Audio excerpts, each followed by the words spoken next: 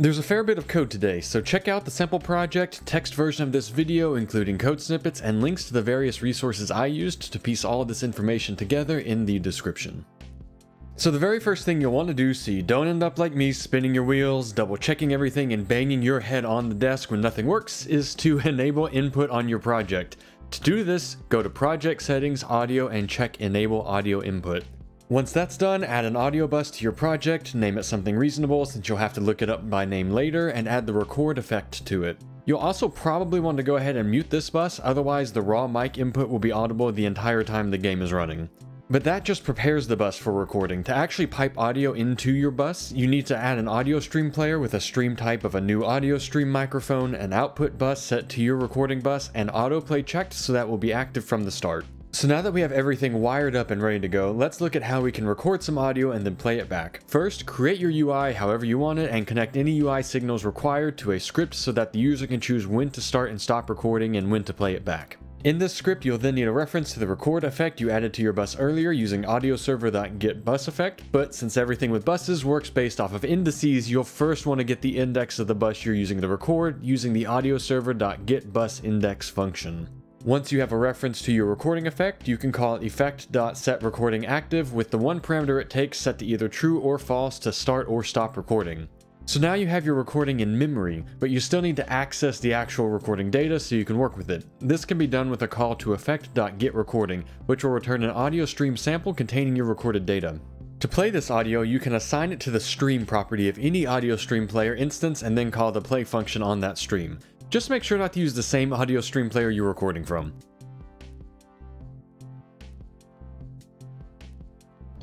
Greetings! If you want to save your audio to disk, all you have to do is take your audio stream sample and call the save to wave function with a stream parameter defining the path where you want to save the file. You can give it both a hard path if the export needs to be user facing, or a relative path using the user prefix if you want to save it along with other files intended for internal use in your game. So that's a quick look at working with audio offline, but what if we want to monitor and respond to the audio coming in through the microphone in real time? That's actually more straightforward than you probably think, but really poorly documented, so a big thanks to this GitHub repo from Mizizizes for clarifying how to do this. Essentially what we want to do here is use audioserver.getBusPeakVolumeLeftDB to get the output volume of our recording bus. But to do that, the bus can't be muted, which it has been so far so we don't hear it. The solution therefore is to create another bus, mute it, pipe your record bus into this new bus, and unmute the record bus so that we can properly monitor its output.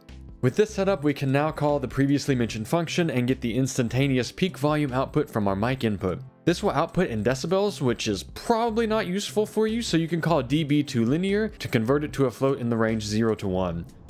We now have real-time audio input monitoring. You can also take several samples over time and average them together to get an idea of the overall volume rather than the instantaneous one. And this is a much smoother representation of the mic input volume. The next thing you might be interested in after getting the real-time volume of the mic input is to get the real-time frequency. Now, full disclaimer on this one, signal processing is a complex area of study and not something I know enough about to discuss in depth. Therefore, what I'm going to show here is just the bare minimum using some built-in functionality from Godot as described in one of the Godot dev blogs. In short, once you have real-time audio monitoring set up, you can also add a spectrum analyzer effect to your record bus and get a reference to this effect in your code using audioserver.getBus instance, but adjusting the index of the effect to whatever position the analyzer is on your bus. And then you can call spectrumanalyzer.getMagnitude for frequency range, along with the minimum and maximum frequencies you want data for. This function returns a vector though, so just call magnitude.length to get a singular value for the strength if needed. We can now see the strength of my voice in the 0 to 500 Hz range exclusively. The last thing you may be wondering is how to change what device is used for recording, and you're in luck with this one since AudioServer offers all the functionality you need with simple one-line functions.